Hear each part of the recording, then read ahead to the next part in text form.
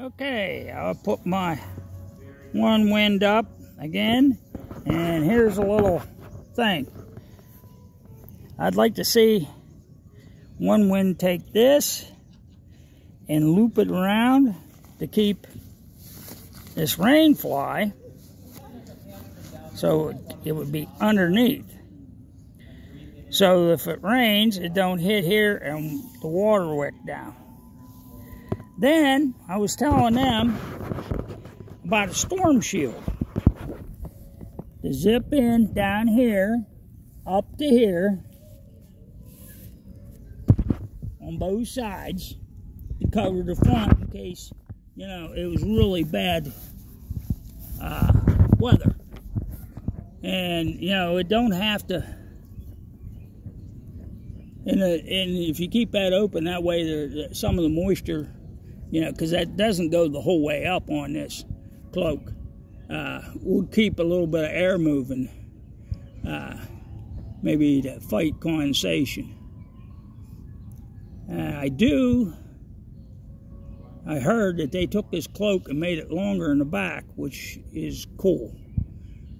Because if you use it like that, yeah, you can put some gear along the sides and around the back a little bit, but there's not much room. So Blackie must have got one of the newer ones and I got one of the older ones. But that's still a good shelter for a minimalist. It's light, small, it's just what I want. And then in the fall, when the bugs ain't real bad, I don't have to carry this. And I can carry this in my haversack. And if the rain kicks up or I have to spend the night, it gives me some shelter. But that's the only two things I see.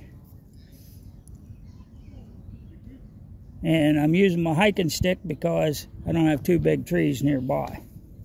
And I wanted to shoot this video. But I got it drum tight, so if it would rain, it would wash off, or rip off, run off, and it wouldn't pull. That's why I like the extra stakes here, so that the water sheds off same way on the other side. There's not a chance of pulling and then kind of rolling in under you. What? Can I go over there? Well, I'm going to tear this down. And so, like, share, and subscribe. It's really not a bad tent. I just, like I said, the only thing I would do is take this and run it underneath so you can hook this underneath so this comes out and gives it a little bit more protection. That's the only thing I really, really would like to see. All right, I'm still going to use it on the Appalachian Trail. But it's way lighter than my 3-pound tent. It's only, even with the bug net.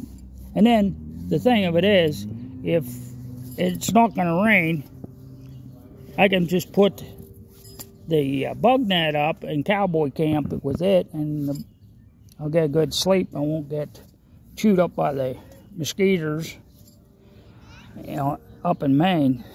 So I have this if it's gonna rain, and this for the bugs. So I got the best of both worlds.